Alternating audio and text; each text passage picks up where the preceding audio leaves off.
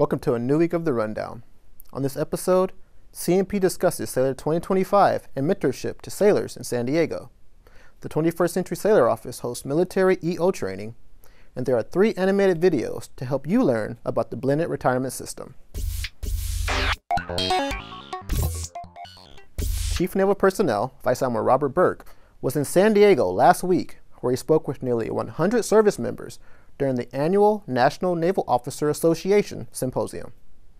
CNP discussed the importance of modernizing the Navy's personnel system during his speech.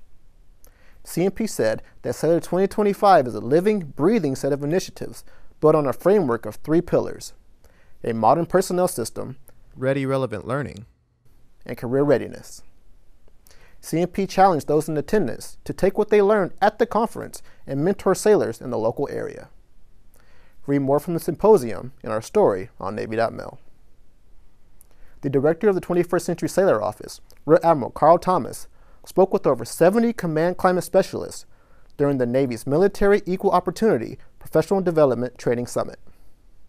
The summit brought together peer facilitators to discuss destructive behaviors and empowering individuals to help themselves and their friends in a time of need.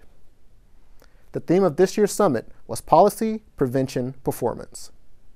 The summit highlighted policy changes, best practices, workshops, and introduced the One Love workshop and Sailors Against Sexual Harassment and Assault, or SASHA. Here's a clip from the summit. And it doesn't have to be destructive. You can stem some of that behavior that goes off on the sidelines a little bit and get people back in the lines if the language starts going where it shouldn't go, or if the social media starts going where it shouldn't go. And we're going to need that. We're going to need the peer influencers to help us, because we can't be there 24/7. We can't be there watching what's going on social media. It's bigger. The internet is bigger than us. Read additional details in our story on Navy.mil. The Department of Defense released 3 infographic videos to provide more information on the decision to stay in the current retirement system or opt into the blended retirement system. The videos explore the first 4 years of service, mid-career, and the third compares the current retirement system and BRS for those who serve until retirement. Find the videos on the front page of Navy Live or by clicking the 21st Century tab, then Benefits.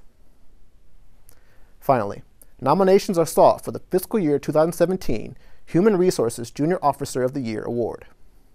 The annual award recognizes one Navy officer, 04 and below, who has made significant contributions to the Navy's readiness during the fiscal year. For further details, contact the website below or read the story on Navy.mil. That's all for this week. For any questions, send us a message at usnpeople.fct@navy.mil. For the Chief Naval Personnel, I'm MC2 LJ Burleson. Thanks for watching.